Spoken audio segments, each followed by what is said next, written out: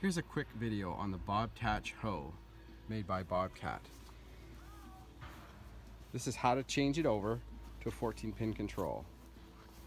This will be fast because it is very easy. What we did was we removed the controller out of here and we replaced it with one of our BPH 14-6 harnesses. You'll see there's two solenoids here. The top one controls left, bottom one controls right. Over on the side here, you'll see another one. This controls bucket close, and there's another one over here that controls bucket open. If you look at bucket open, we've connected the red wire. Bucket close, we've connected the white wire. Left, we've connected the green wire. And right, we've connected the yellow wire. There's two spare wires on this harness.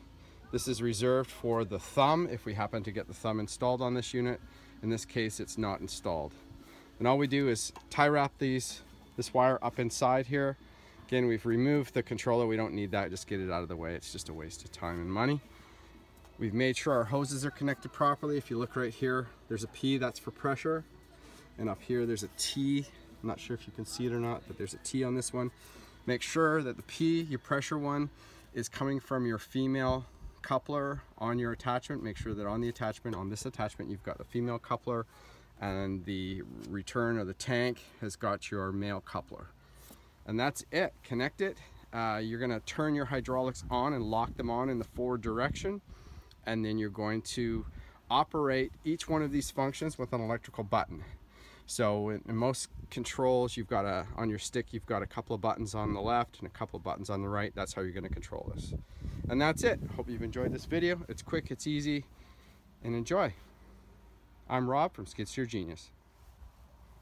Here's a special note: if you have a Caterpillar C series or prior, or a Terex or an ASV, you're only going to have 4 possible connections because there are only 4 buttons inside the machine. So you will use our BPH 8-4-9 DP or DT, and you will not be able to use the thumb if your attachment has the thumb. There simply are not enough buttons in the cab of that machine.